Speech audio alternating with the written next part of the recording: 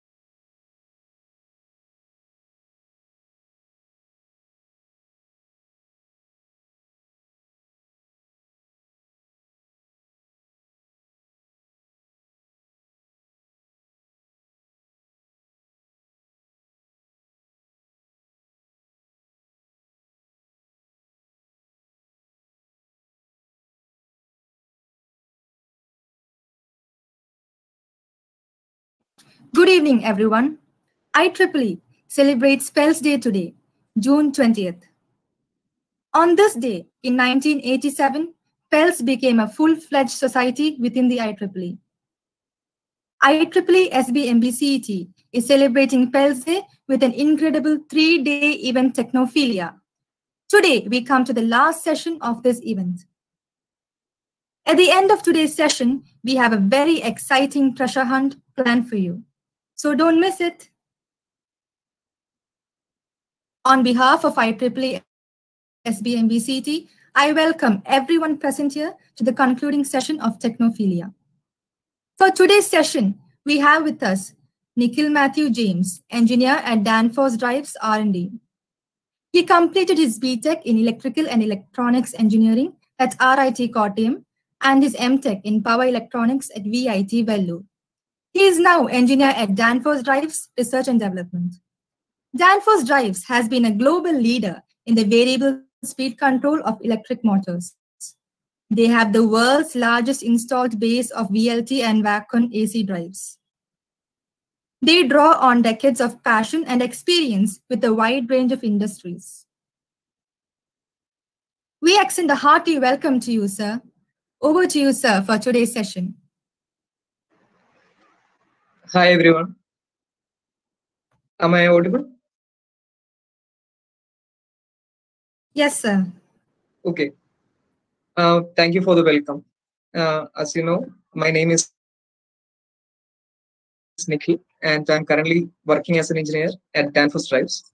So today's session, I know the session name is Career Opportunities in Power Electronics. but I want to brush up on a few things.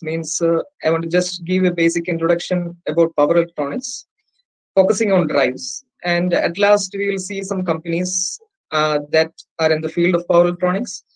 And yeah, an overview of the entire subject and some basics. That's what I have in mind. So I will move on with the presentation now.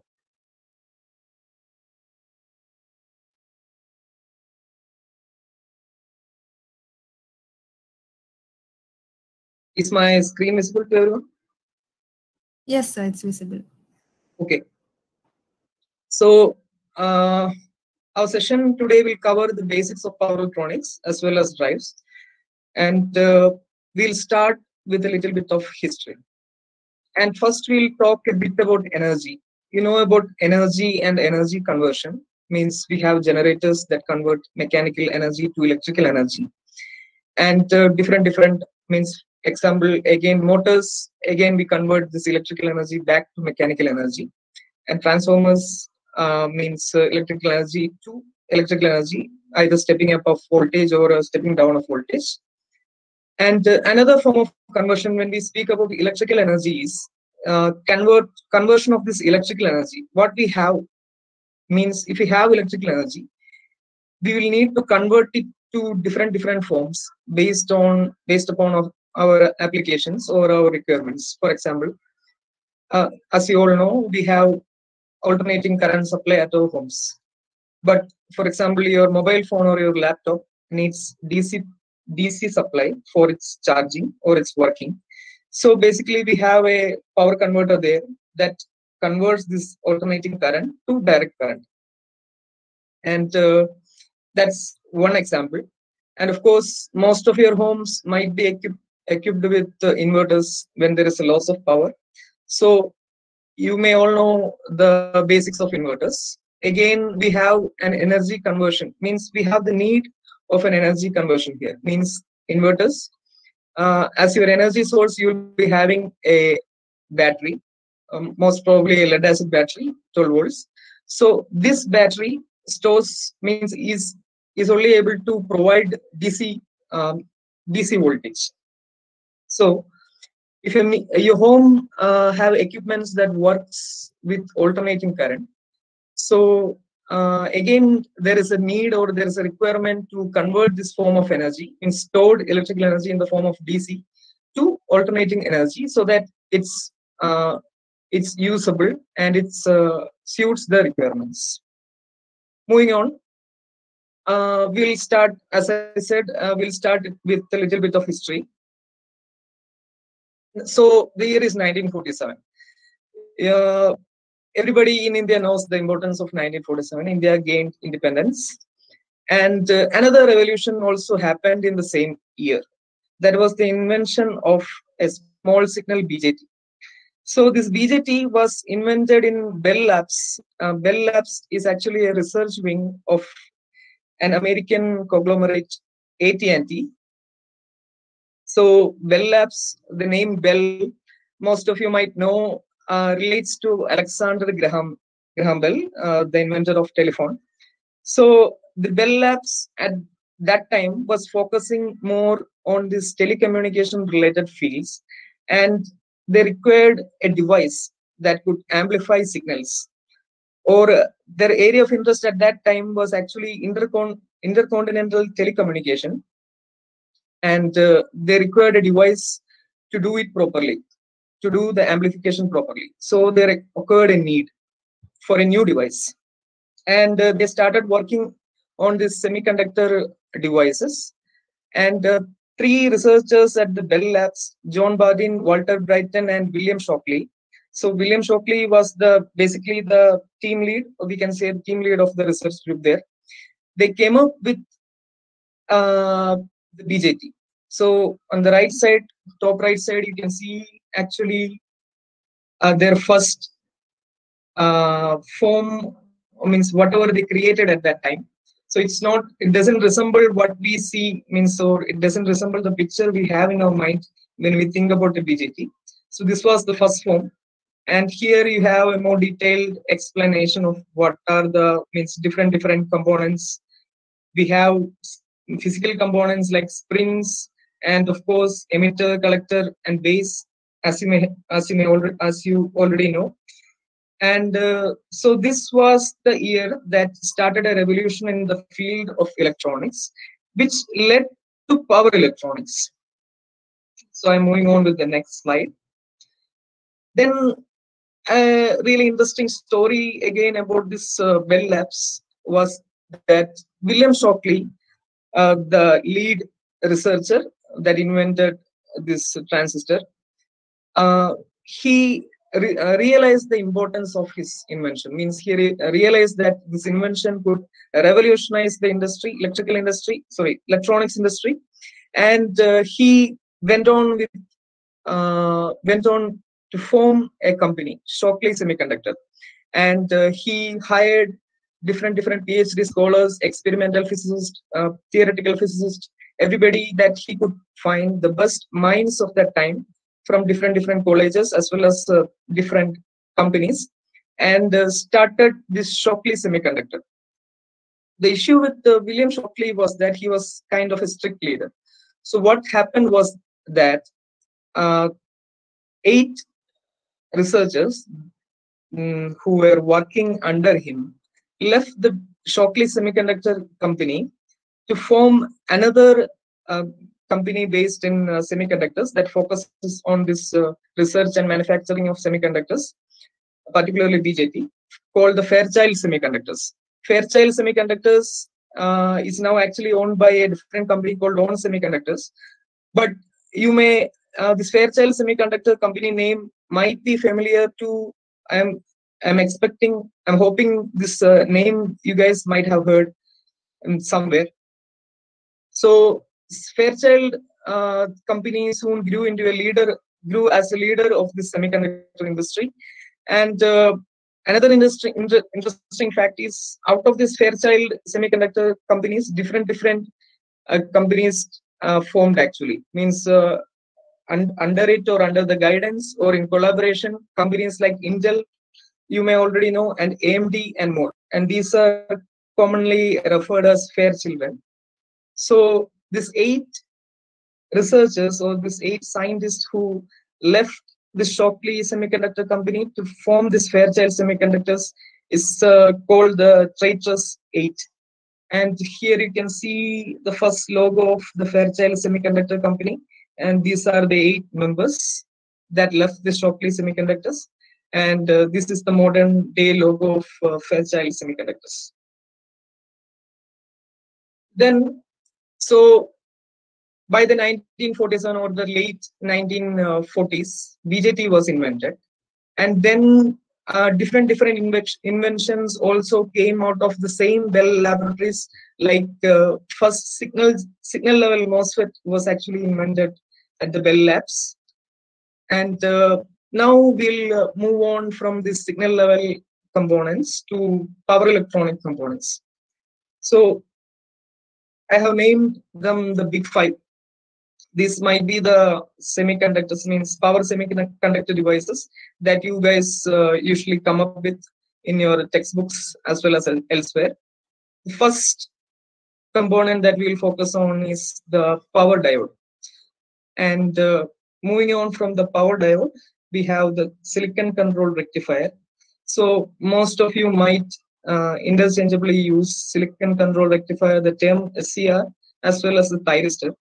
It's okay to use that, but we have to understand that thyristor is actually a family name of a group of semiconductors. Means you have, at the same family, you will have GTO, gate turn-off. Means GTO is actually a part of a thyristor family, and it is actually a modification of this first silicon control rectifier. And then moving on, we'll have the power BJT, the power MOSFET, and the IGBT. So MOSFET, you will know the MOSFET stands for metal oxide semiconductor field effect transistor, and IGBT is insulated gate bipolar junction transistor. So these are the symbols. You might be familiar with this. So this is a diode, anode, cathode, and this is the symbol for an SCR. Again, we have anode, cathode, and gate. At third terminal we have, and actually MOSFET, there are different kinds of MOSFET, but the most common MOSFET that we are using is actually N-channel MOSFET, and that to N-channel enhancement type MOSFET. So basically, this is a symbol for that, and this is a IGBT. So we'll have a little bit talk about this different power semiconductor devices. So this power diode is actually also called PIN diode. So P and N, most of you might be knowing, and I in PIN diode is actually a term for intrinsic. Intrinsic means in its literal meaning is it's in the original form. In this particular case, what differentiates this power diode from a signal level diode is that a power diode will have, as well as a signal diode will have a N region that has more number of electrons. Sorry, not more number of electrons. The number of electrons and protons in N region and P regions will be same, but N region will is doped with the N type. Means doping is more with an N type N type atom, and the P side of the diode is doped more with the P type atom or semiconductor. So this intrinsic region that differentiates the signal diode with the power diode is a lightly doped N region, and we will use a notation like N minus region. So basically we have a heavily doped N region, a lightly doped N minus region, and on top of that we have a heavily doped P plus region. So this gives the power diode its larger reverse blocking capability, as well as its ability to work in ability to work in circuits that works with a higher potential, basically electric circuits.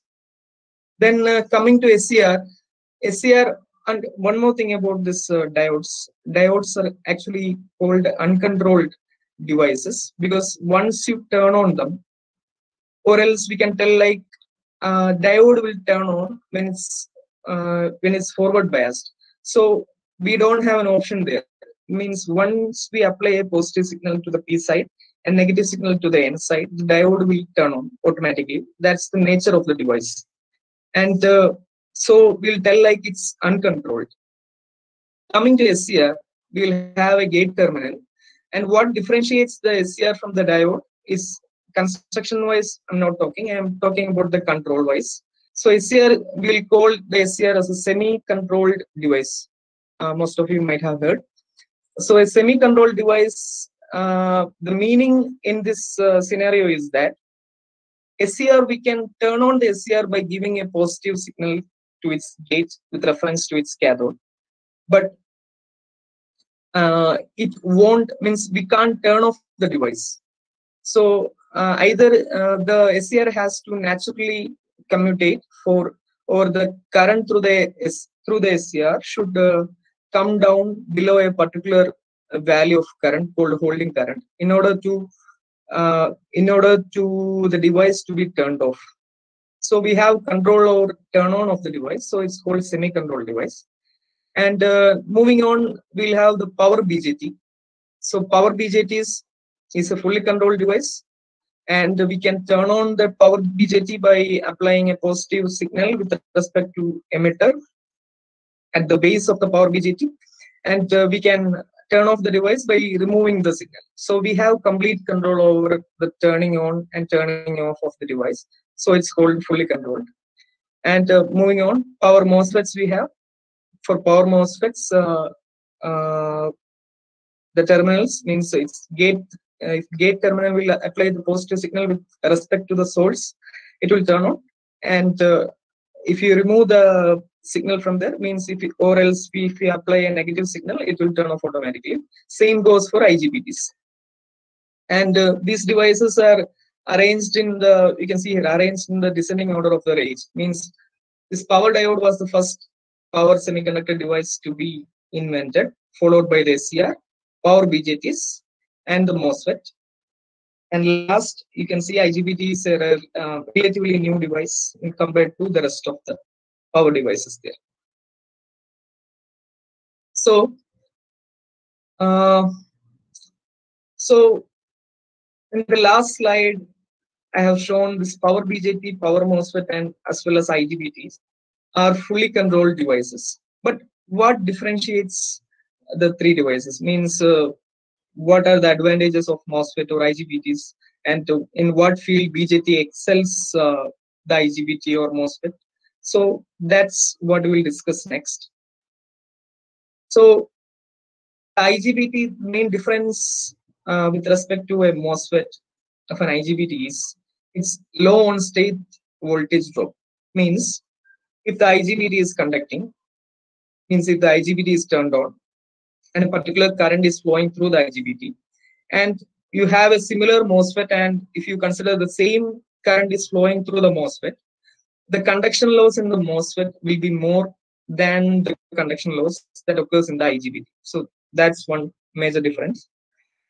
And next is IGBT. So design of IGBT is gate driver circuit. This BJT is actually a current control device, and IGBT is a voltage control device. So IGBT's gate driver circuit design is relatively simpler when compared to that of a BJT. And MOSFET's gate driver circuit and IGBT's gate driver circuits are somewhat the same, we can tell, depending on the complexity. Then the IGBT can be easily controlled, as well as the MOSFET. MOSFET can also be easily controlled. And switching speed of the IGBT means another thing that we should consider when we are talking about these power devices, this power BJTs, power MOSFETs, and IGBTs, is their switching speeds. So switching speed of an IGBT is inferior to that of a power MOSFET, but better than a BJT. So that's the difference. And so if you are focusing on the IGBT, we can tell like the inputs, looking from the input side, IGBT resembles, means IGBT has the characteristics of the input side of a MOSFET.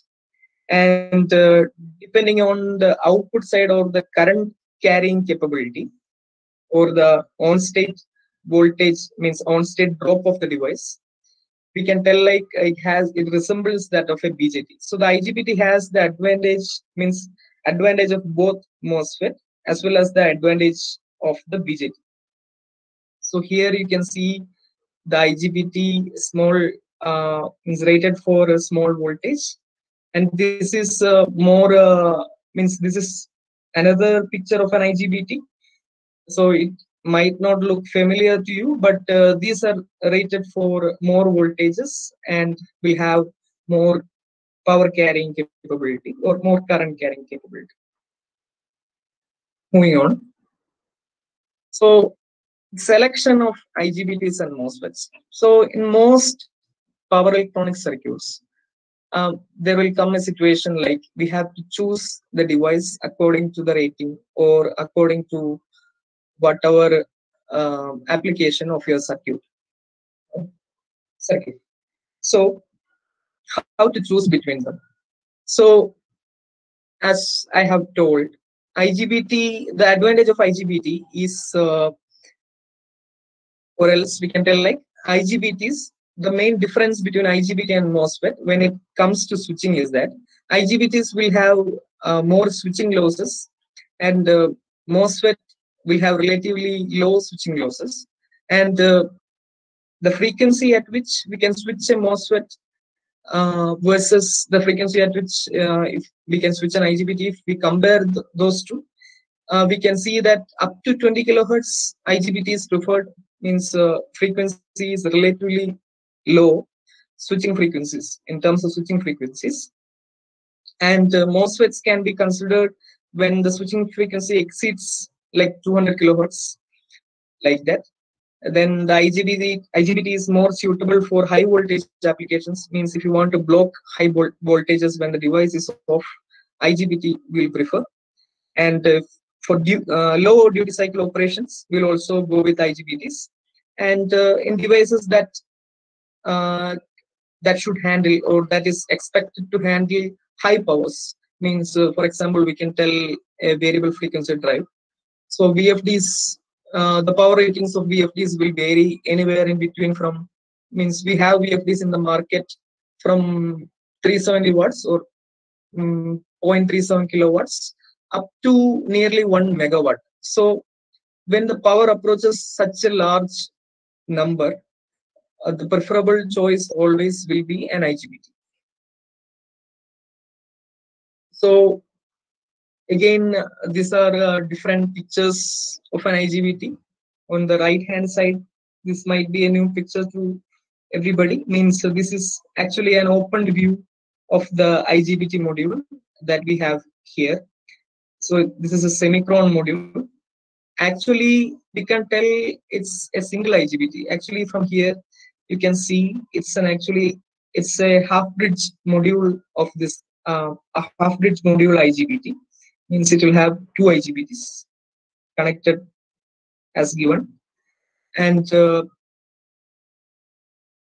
yeah, and this is the opened view here. But looking closely, most of you might have noticed here we have 4 different sections that look similar. So you might think there are 4 IGBTs. Actually, you are correct. There are 4 IGBTs, but for higher, means this is rated for more current. So in order to carry more current, what is done inside the IGBT is that we have parallel 2 IGBTs at the bottom and parallel 2 IGBTs at the top, so that the current handling capability doubles almost. And that's why we have 4 different similarly looking sections here. And also, most of you might have noticed there is an anti-parallel diode. Means a diode is connected in anti-parallel with respect to this IGBT. So actually, this is not a body diode. Means for MOSFETs, most of you might know, MOSFETs inherently have a body diode. Means that is part of its nature. But IGBTs doesn't have this body diode. So why we have connected, means if you look closely here, in a single section here, you can see a big portion and a small portion. So this small portion is actually the anti-parallel diode. So why we have connected this diode in anti-parallel? So the point I want to emphasize is that this diode is actually not in an inherent part of the IGBT structure. This is an external physical section that we have added in anti-parallel, and the reasons I will tell now. So why we have connected the diode in anti-parallel is that the IGBT is a unidirectional device. Means it can conduct only from collector to emitter. So in order to have a reverse conduction, means if you focus on this terminal and we want current to flow from here to here. So the only way possible, means if there was no diode present, the current does not have any path to flow from this point to this point. So we have connected a diode in anti-parallel direction. In like in motor drives, if you are looking at the inverter section, so you will see the topology will be drawn like this. Means IGBT you will be having, as well as an anti-parallel diode you will be having. Again, once more I am repeating, this is not a body diode. Means this is not part of the IGBT's body, or it's not an inherent diode. This is an external device that we have connected in anti-parallel direction. So a little bit, means again a little bit to the basics. So some of you, I have understood, means students from first year to fourth year are there. So a little bit confusion will be there when we talk about load. Means we'll tell heavy load, light load, and again we'll talk about impedance. Means high impedance we'll talk, low impedance we'll talk. So what is the relation? When we tell about heavy load, most of you might have a tendency to confuse it with, means if I present you with a circuit like this, and I will tell you, if I tell you the load is very high, maybe you might confuse. What I mean is that resistance value R value is high, and if I tell the load is light, you might think the initial thought that might come to your mind, maybe the resistance value R is low. But actually, a heavy load means, with respect to a circuit, the load is heavy, means the circuit is drawing more current. So again, back to basics, Ohm's law. If you want more current to flow through a circuit, then the impedance of the circuit should be low. So never confuse this load and impedance and vice versa. So if I tell the load is heavy, then that means impedance is low. And if I tell the load is light with respect to the circuit, that means the impedance that our source is high. So again, I'll ask you a small question, means very basic question. So we have two bulbs. One is a 100-watt bulb rated at 230 volts, and we have a 60-watt bulb rated at 230 volts. So my question is, which bulb will have more resistance? Means everybody will know this 100-watt bulb will glow more brightly than 60-watt bulb, but which will be having more resistance? Can anybody answer?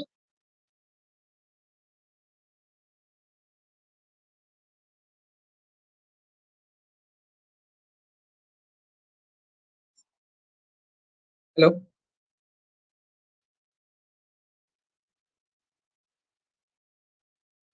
Hope my audio is clear. Yes, the audio is clear. Yeah. Okay, thank you. I'll turn on the camera. So once again, hi. So my question was, sorry, we have two bulbs rated at 100 watts and with 230 volts, and we have a 230 volt, means 60-watt bulb with 230 volts. So which one will be having more resistance? So that was my question. So there's an answer in the chat box by Kirti Ramesh saying 100 watts. Okay. So so my question was, which will be having more resistance? So that's what means. Again, I'll explain it once more. Means 100-watt means what? It means a heavy load or light load. Means with respect to 60 watts. Anyone?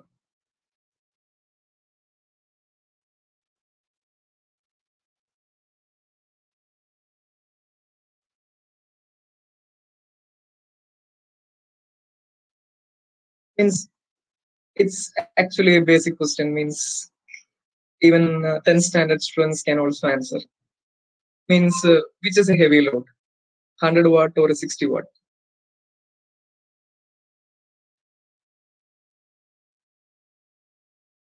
Okay.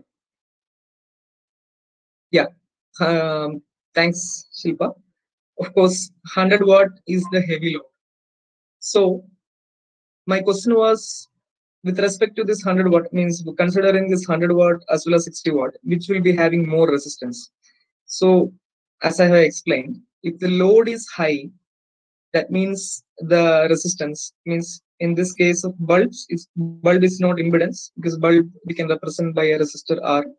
So if the wattage is more, that means the resistance is less. So this 100-watt bulb will be having less, means if you take a multimeter and measure the resistance of both these bulbs, these resistance of both these bulbs,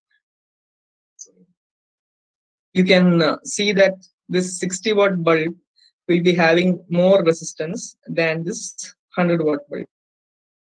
Okay, hope I am clear. So this will be one of the few mistakes that you make, means without thinking. The first question means the first answer that usually comes to your mind might be wrong. So hope I am clear in this. So I'll move on with the next slide. Yeah. So now we'll start a bit small discussion about converters, or we can tell switching circuits we will consider. So I have given a circuit diagram here. Basic means those who have studied power electronics might know. So this is the circuit of a buck converter. And what I want to emphasize here is, means if you are seeing a circuit like this, so at first it might look to be a big circuit. It will have inductor, capacitor is there, diode is there, switch is there, and your instinct might be to memorize, means where this inductor, where this capacitor is there, and to draw it up on your exam. So when you are studying any power electronic circuits, what I want to specify is that the focus should not be on the device as such. Means buck converter will have a MOSFET here. Most of you might know that. So focus should not be on the MOSFET. Just consider the MOSFET as a switch. So reduce your circuit. Consider the MOSFET as a switch. So once you reduce your MOSFET, so one complexity is reduced, right? So you replace the symbol of the MOSFET with a switch. Then it's easy. From there, a switch will have two states. It might be open or it might be closed. So draw two circuits. Means one with the switch closed. So when the switch is closed, what will happen? Across this diode, the diode will get reverse biased. So the effect of the diode won't be there. So you can reduce your circuit, whatever shown here. And when the switch is open, what will happen is due to the stored energy, means when the switch is open, of course, the effect of the source won't be there because the source is actually open from the circuit. So what will happen is the diode will come into action now. Sorry. So the diode will be in a freewheeling, will act as a freewheeling diode, and the stored energy through in the inductor will be supplied back to our circuit. So whenever you are dealing with these kinds of circuits, means any power electronic circuit. Excuse me for 1 minute.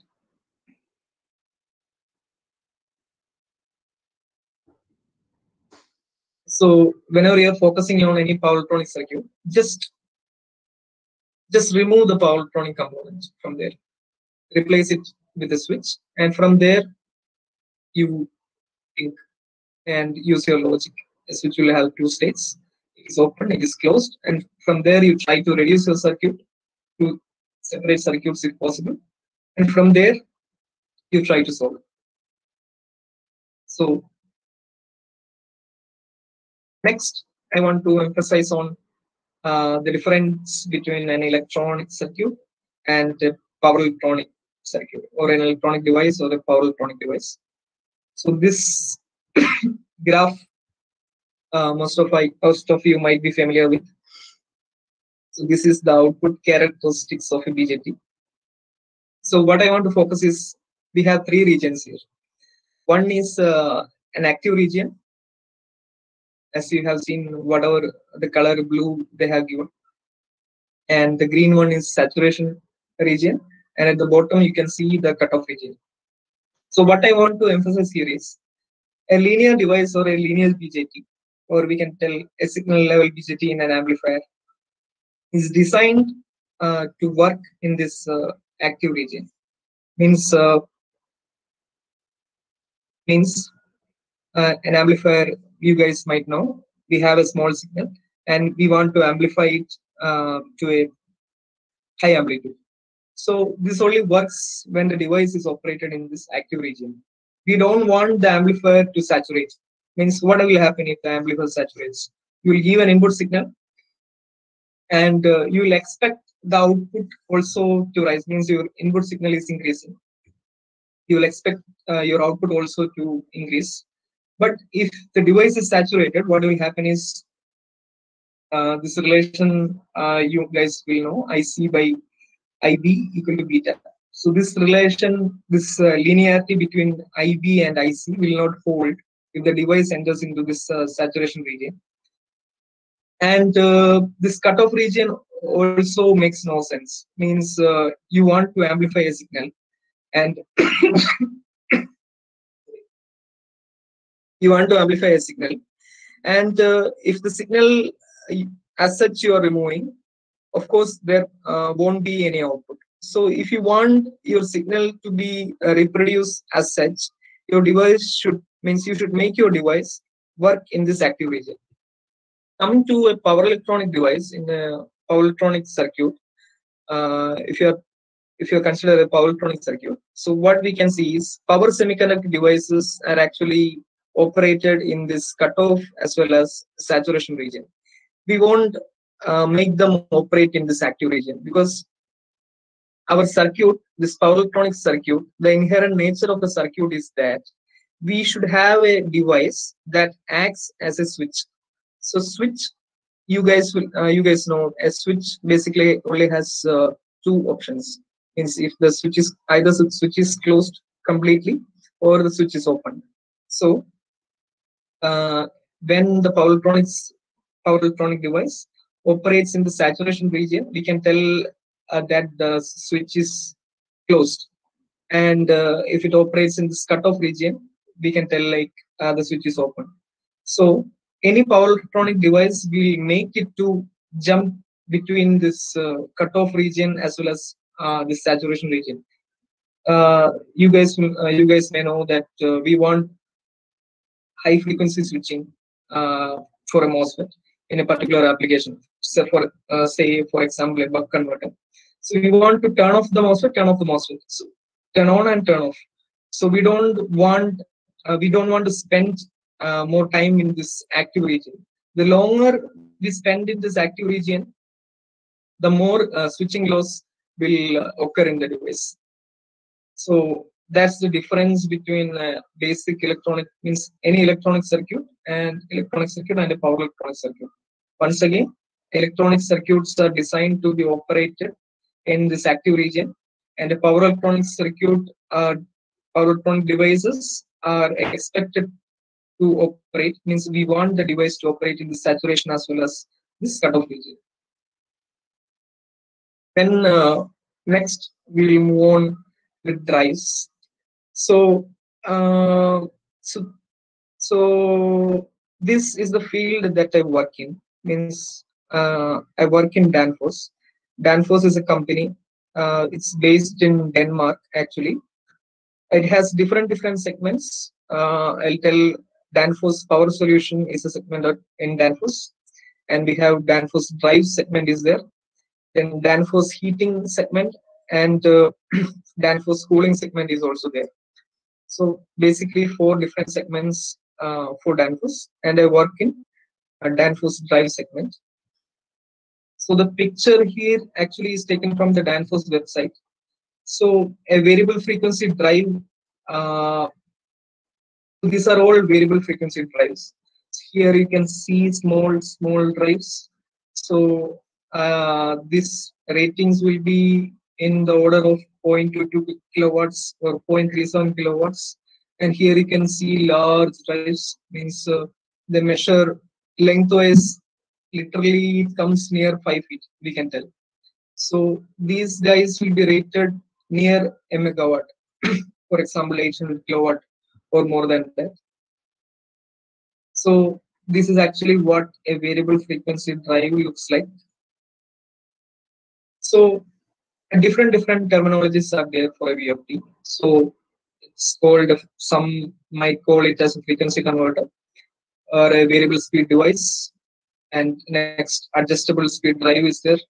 But the most common terminology that we use is variable frequency drive, in short VFD. and top players in this drives business. So the number one player in drives in terms of market is ABB. ABB is a Swedish company. Most of you might be familiar with the name ABB. So next biggest company in terms of market is Danfoss. Danfoss is based in Denmark. We have Siemens. Siemens is a German company. Then Yaskawa Electric is there, Japanese. Rockwell Automation from USA. And another company is Delta. Delta is based in Taiwan. So these are some of the top players in the drives business. Some more are there, like Allen Bradley, for example. Then a little bit about motors. Means I'm not going to talk about DC motor, AC motor, classification and all that. What I want to tell is electric motor. When we think about electricity, the most of the electricity that is generated, it's a huge portion or a huge chunk of it is actually consumed by this electric motors.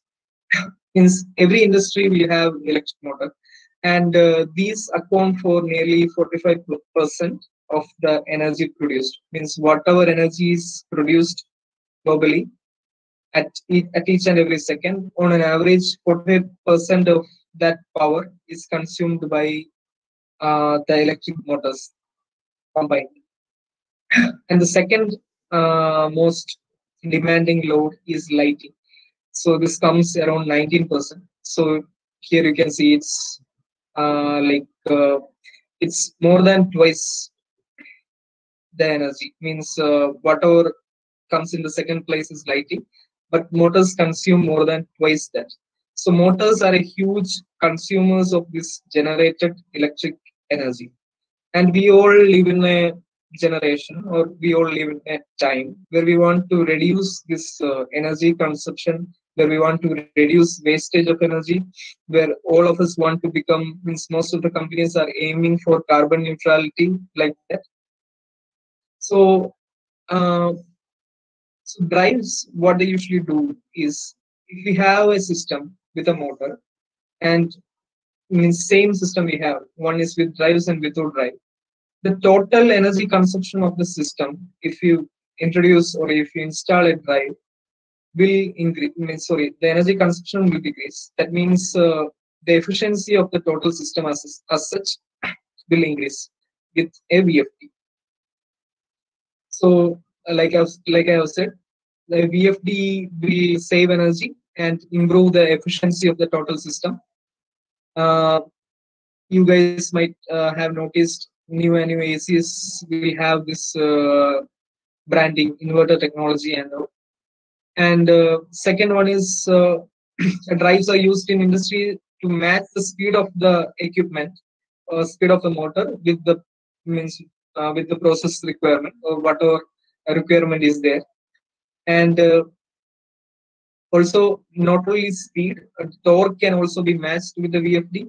And the VFD, if you introduce in a system, it will reduce the mechanical stress on the motor. So we can have smooth acceleration, smooth braking like that. And the noise levels, means for example, fans and pumps, if you use a VFD, they will come down. So these are the advantages of a VFD. Then we'll move on to, we'll take a closer look at the VFD. So this is basically, we can tell a block diagram of a VFD. Here we have the rectifier section, then an intermediate circuit we have, an inverter we have. On top of that, we'll have a control unit that communicates between this intermediate circuit, inverter, rectifier, and as well as we can also interact with the drive. Means we can give commands through an HMI module or through a PLC through this control circuit. This control circuit is also responsible for generating the PWM waveforms for this inverter, and the output from the inverter will feed it to a motor. So rectifier, we have different classifications. Uncontrolled is there, semi-controlled is there, fully controlled, and the next one is active front-end type. This active front means these three things, they use a combination of diodes. Here we have only diodes. Here a combination of diode and thyristors. Here fully thyristors. Active front end is little bit different case. Here we use instead of diodes or thyristors, we use IGBTs itself as the front-end rectifier. And the main advantage is that we can feedback energy. Means if you have excess energy, or if your motor is breaking and you have excess energy available at the circuit, we can feed the energy back to the grid. So the inverter function you guys all know. And the intermediate circuit, why we are using an intermediate circuit is that we need to stabilize the DC link voltage. A rectifier output will have small ripples, not small actually, will have somewhat relatively big ripples. So we want to reduce that so that we can feed a relatively smooth, stable waveform to our inverter circuit. So again, a closer look at the rectifiers. We have uncontrolled here. You can see only diodes, semi-controlled. We have diodes as well as the bottom part is thyristors. And we have fully controlled rectifiers is also there. Then this is the last type, active front-end type. Here we have IGBTs. And these are the various intermediate circuits used. The most common ones are these two. So here we have an inductor or DC choke, and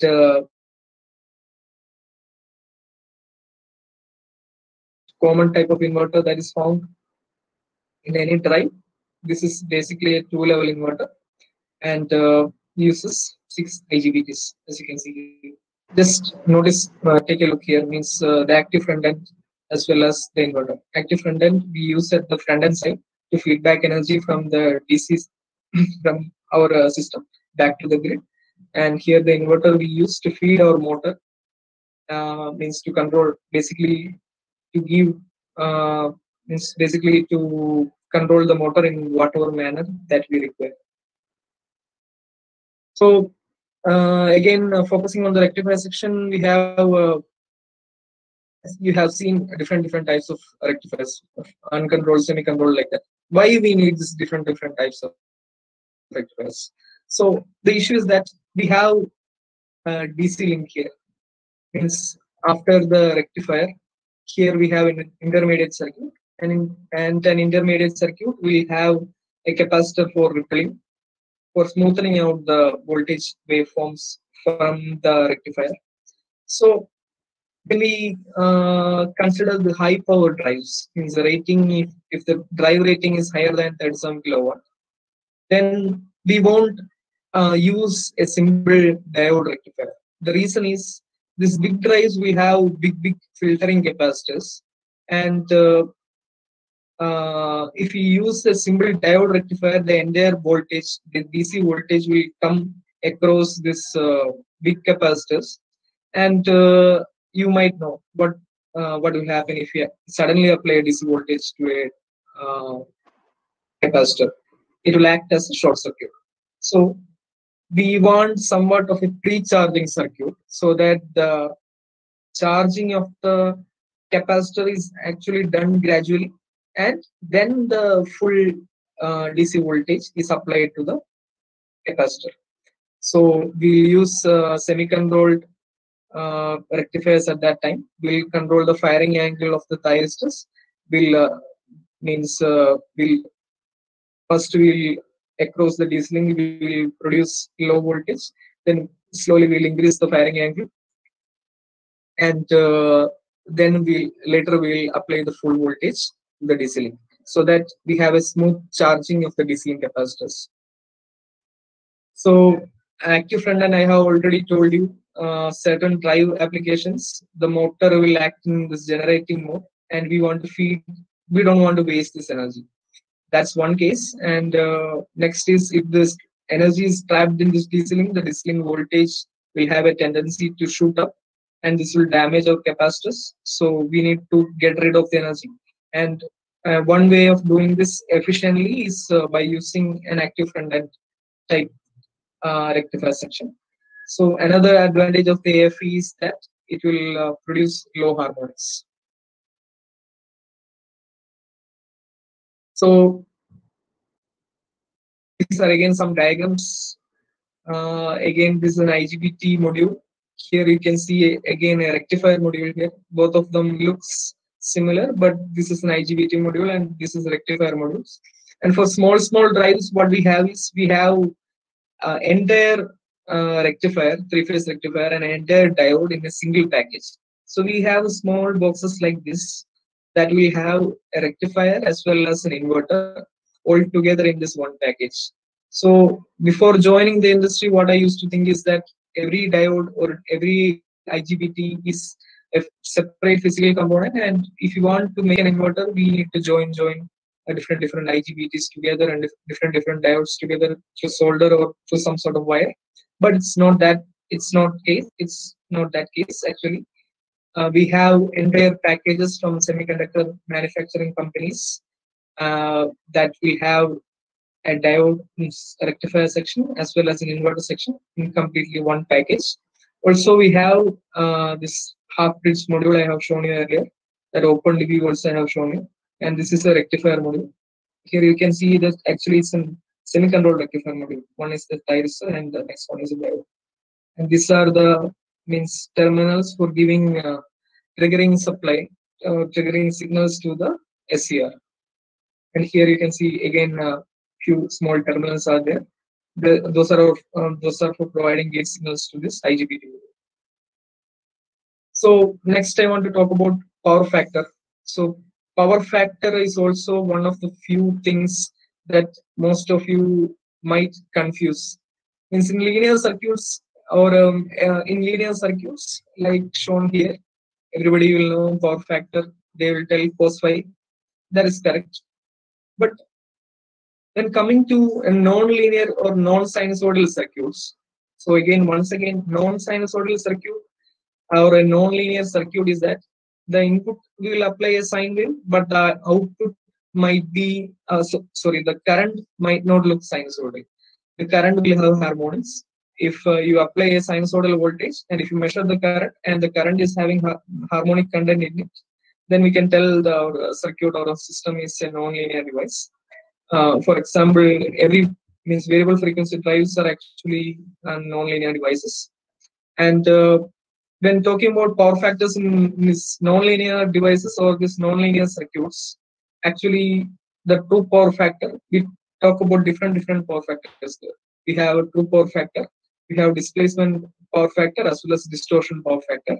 I'm not going into the details, but the true power factor is actually the product of displacement as well as distortion power factor. So don't confuse these power factors in nonlinear circuits with the power factor at non-linear circuits. The power factor in linear circuit will be cos phi, where phi is the phase angle difference between voltage and current, but gives special consideration when dealing with this nonlinear circuits here. So this is an example of harmonics. See the current. When we are feeding the sinusoidal voltage to a circuit, we have a non-sinusoidal response of current. This is actually a input current drawn by a 6-pulse rectifier on a 3-phase AC supply, and we can again split this non-sinusoidal waveform into its different parts with Fourier series anode. And one other interesting thing about this harmonics is that this variable frequency drives, they will have odd harmonics, and also in the order of 5, 7, 11, 13 like that. You can read more about that. I'm not going into details. And everybody knows the harmonics is a bad thing, but why it is considered such bad thing is harmonics? We can look into that. There are actually 2 negative effects of harmonics, we can tell. Harmonics will contribute to system losses. System losses means the distribution system we are talking about here. Cabling losses will be more. The transformer heating issues will be there, or it might oversaturate issues will happen like that. And harmonic voltage distortion causes disturbances to loads and increase losses in other loads. So that is also one other issue.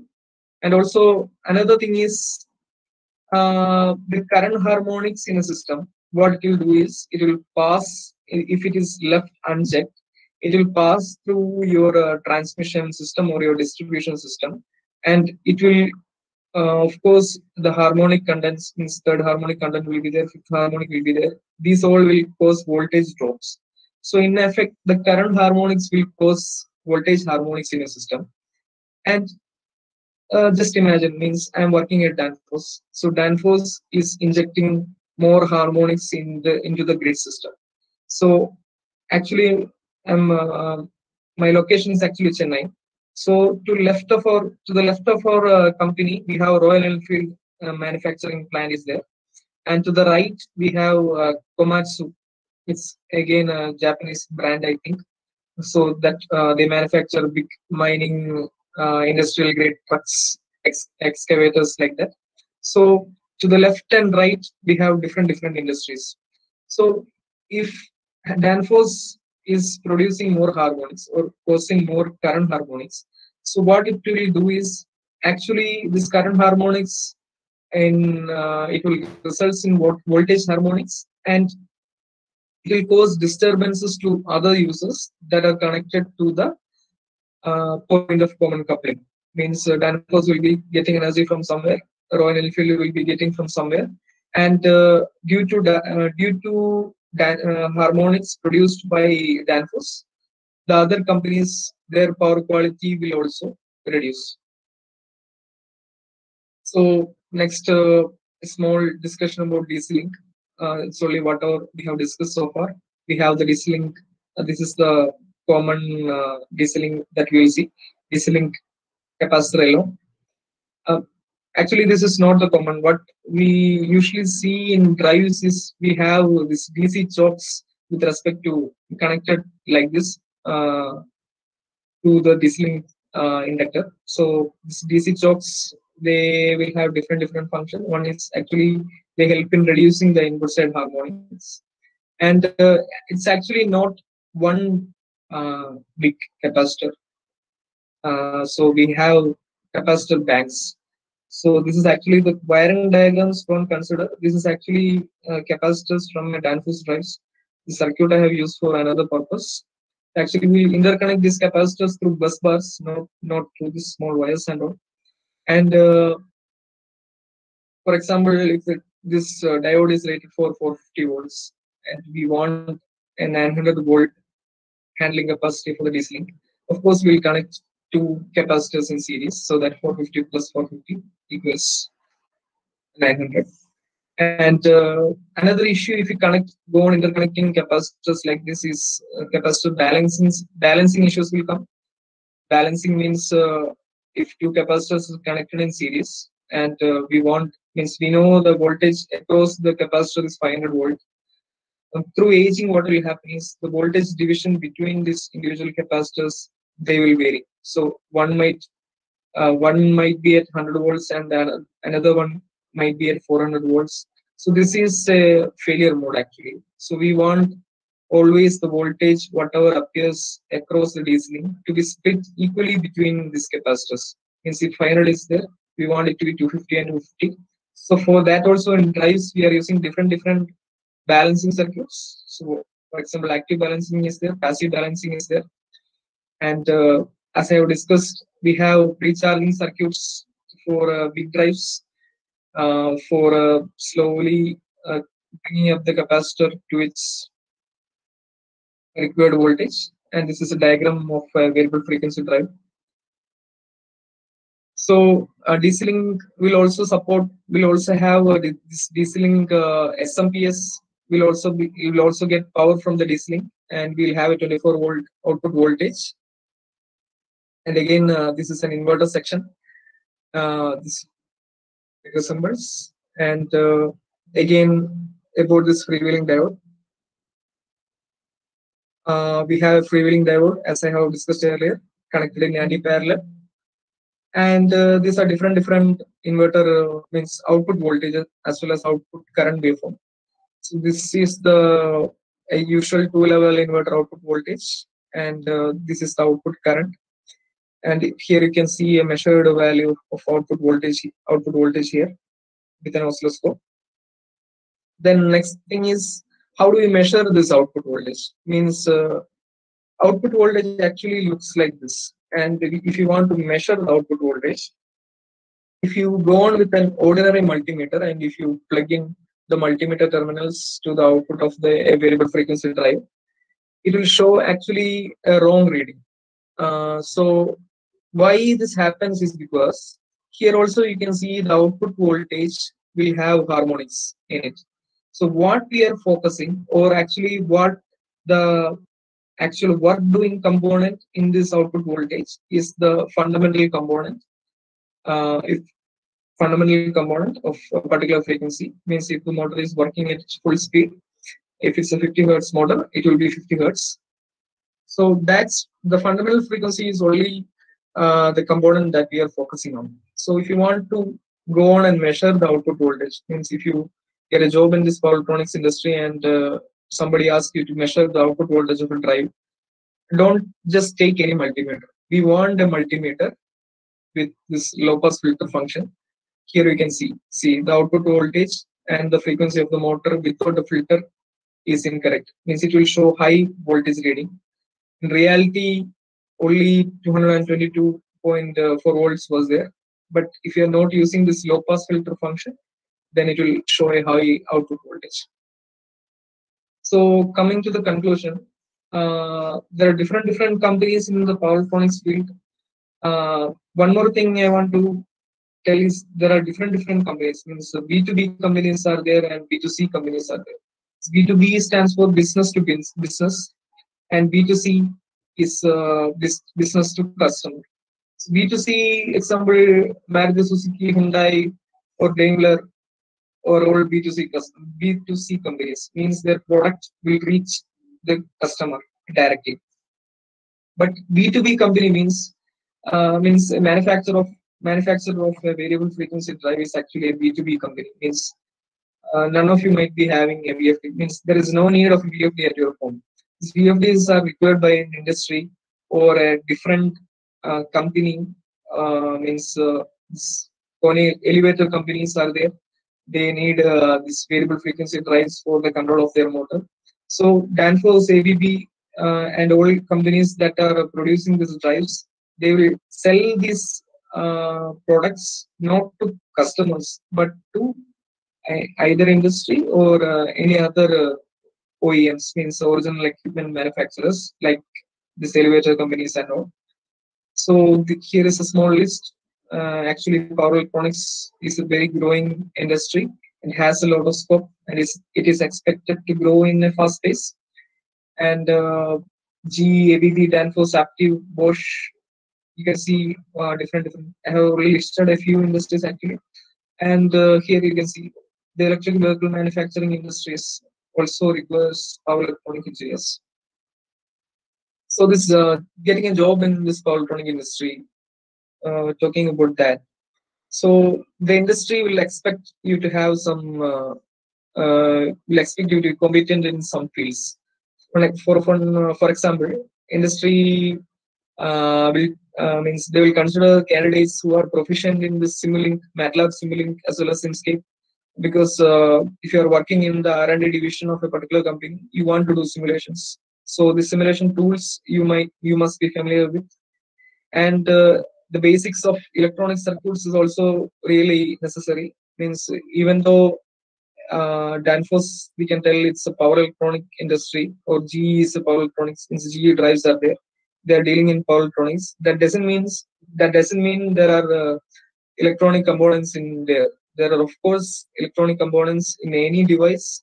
So this op-amps, linear electronics and all, you must know the basics. Then start a habit about give more focus on the data sheets of device. Means any IGBTs or MOSFET you can find, just give a read and just find different technical terms that they are using in the industry. And of course, as I have discussed, the difference between IGBT, MOSFETs, and how to choose between them when you're designing a circuits, and just know about the basics of every converter circuits. Means buck, is-there, boost, like that, just the basics. Then also an MTech will help you in the area of power electronics if you are interested in doing a job in power electronics. And the MTech, different types of MTechs are there. One is industrial oriented MTech and research oriented is there. So doing an industrial-oriented MTech will actually help you, in my experience, means getting an internship or getting a job directly in an industry. Also, when you're selecting a college, just check the past placement records. Means what are all the companies that visited the college during the past year or during the past so and so years, and make a wise decision. So that's it from my side. I thank you all for listening to this session. Once again, thank you. Dear participants, if there are any questions, please post them in the chat box, or you can unmute yourselves and ask.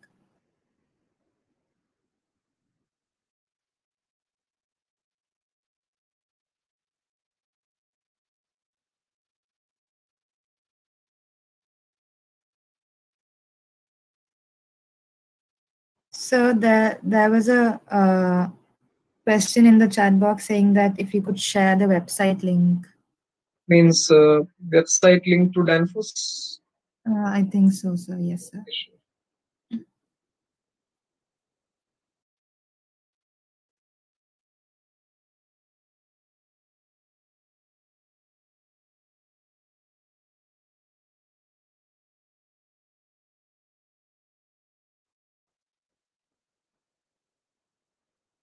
Any other questions from anyone?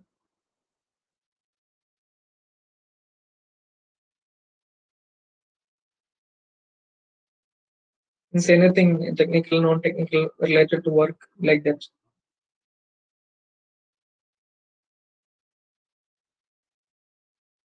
So there's a question in the chat box by Anson.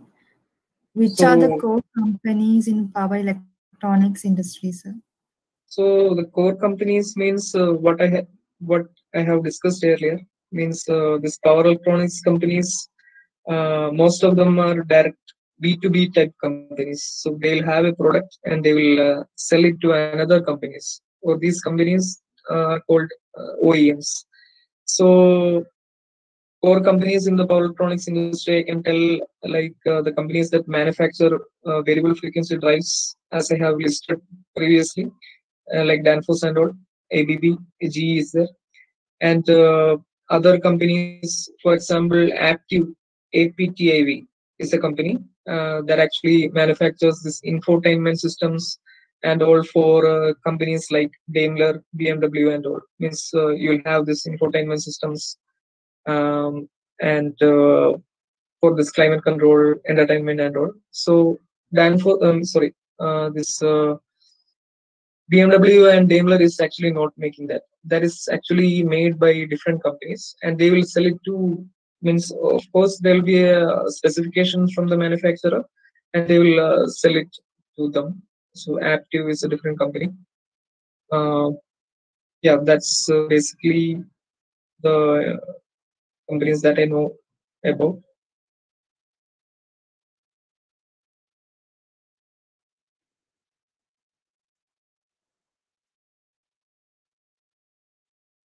Any other questions?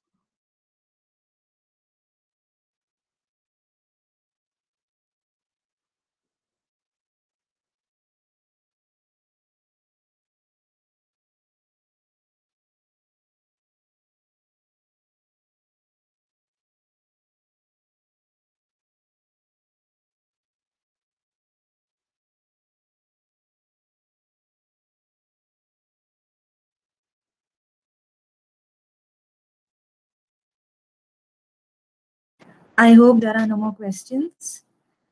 Yeah. Thank you, sir, for the wonderful session. Okay, once again, thank you, a lot. Yeah. About the importance of power electronics and the career opportunities in the power electronics industry. It was a really inspiring session. Thank you for taking your time in spite of a busy schedule to attend this session. Okay, thank you, everyone. Bye. Thank you, sir. Thank you, participants, for attending this session and being with us throughout the entire 3 days of Technophilia and making this a success. I request all participants to fill the feedback form provided in the chat box. Now for the most awaited part, the treasure hunt. I invite Shruti Treasurer of IEEE SB MBCET, to present the rules about treasure hunt.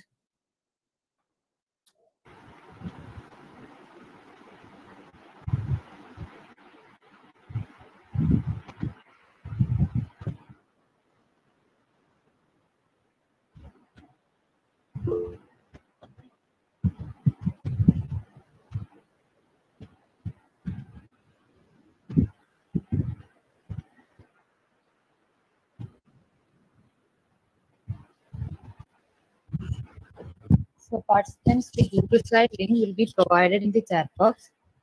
And there is a clue in the IEEE SB MBCET Instagram page, okay?